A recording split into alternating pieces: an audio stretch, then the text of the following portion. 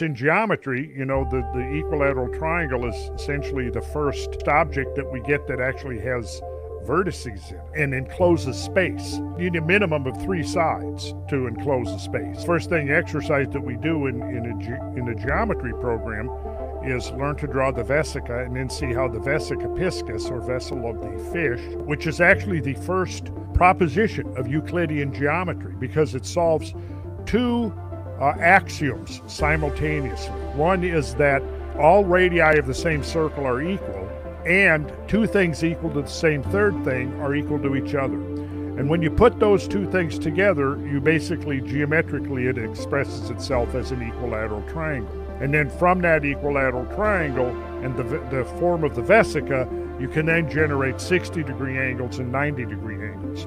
With the combination of those 2, you can generate an infinity of other angles.